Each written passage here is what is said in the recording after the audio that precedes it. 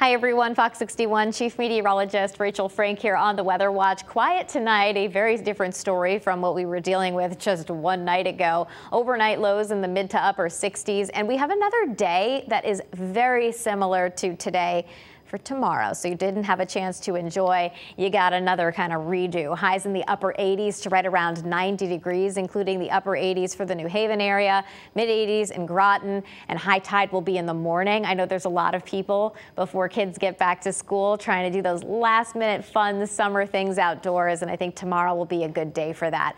Friday, on the other hand, we're watching scattered showers and thunderstorms, and this could be a repeat performance of what we had on Tuesday. Dry in the morning, but heading into the afternoon, scattered showers and storms. Some towns could get hit hard with very heavy rainfall over a short period of time, and others may stay almost entirely dry. So it's hit or miss in nature, kind of rain roulette all over again. So this is 1 o'clock in the afternoon, showing some storms that are coming on through 2 o'clock, 4 o'clock. This computer model won't be exactly right, but it kind of gives you a rough idea of the timing and the coverage and how there could be a few rounds that end up coming through. The Storm Prediction Center has already highlighted our area in a level 1 risk for severe weather. It's a 5-level threat scale, so overall that's the lowest, but sometimes we can get some action on a level 1 day. It was a level 1 day on Tuesday, and it turned out to be quite eventful. But again, some towns won't see very much of anything.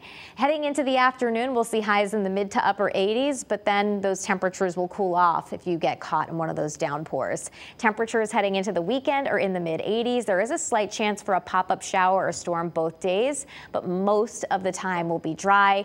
And while temperatures take a few degrees of a step back heading into the weekend, we're all the way back close to 90 degrees. As we step into next week for back to school time, it's looking quite warm for the kiddos with above average temperatures here pretty much straight across the board. Your shoreline 7-day, mid 80s on Saturday, closer to 80 on Sunday, and then the next week we get that rebound. Have a good one.